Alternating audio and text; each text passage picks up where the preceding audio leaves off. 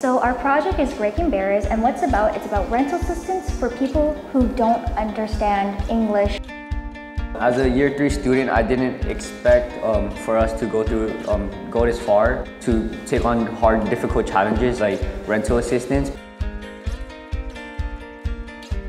The kind of leaders that I see being developed in CTL gives me hope. The fact that they love this place and want to turn around and lead here, that gives me hope. Leadership actually helped me come out of my comfort zone, helped me change my point of view about the things around me. So proud of the McKinley students for doing this. It just shows young people going out into the community, building relationships before things become a bigger problem. So it's good to see young people taking an active role in addressing problems and coming up with creative solutions. It's so refreshing to have a program where they're teaching students from all walks of life how to love this place more.